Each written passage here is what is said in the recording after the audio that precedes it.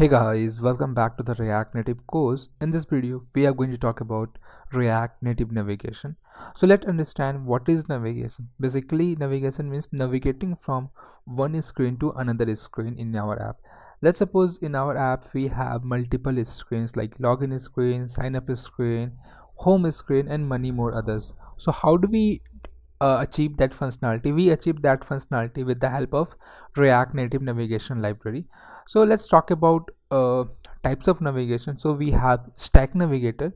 Stack navigator means basically when we click on any button and it will go into the next screen or next page. So that is called stack navigator.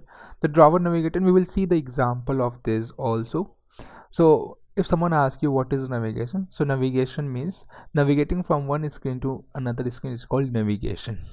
Okay, so types of navigation is called stack navigator, drawer navigator, and the tab navigator. So let's understand what is the stack navigation. So basically you have seen a lot of apps, or whenever you open any apps, so let's suppose you first open the login screen. So you do the login.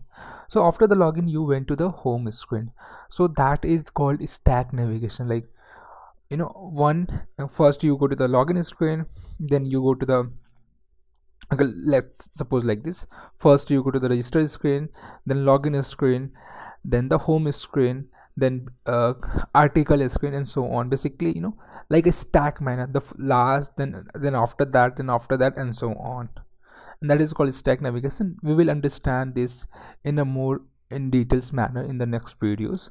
So first, you know, simple manner, if someone asks you what is stack navigation, navigating stack means like one screen after another screen.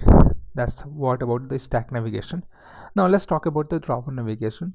So whenever you open a Google Drive, so there is a one icon which you can see it, and when we click that, the options or tab comes like this. So this is called drawer navigation. And yeah, in the next video we will see like how to build drawer navigation in our app. Now let's talk about the tab navigation. So in a WhatsApp you have seen that there is a called chat, groups, calls, and that functionality is built using the tab navigation. Okay, now after that we have also seen about the bottom tab navigation.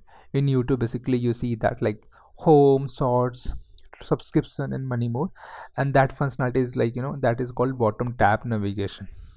Okay, so in the next video we are going to talk about the stack navigation, how to implement that, and so on. So if I tell you about the stack navigation, so how do we implement the navigation in React Native? So there is one package called React Native navigation. Okay, now when we click on React Native navigation, you can see it. This is the package which we gonna use it in our app. So thank you, see you guys in the next video. Thank you, bye.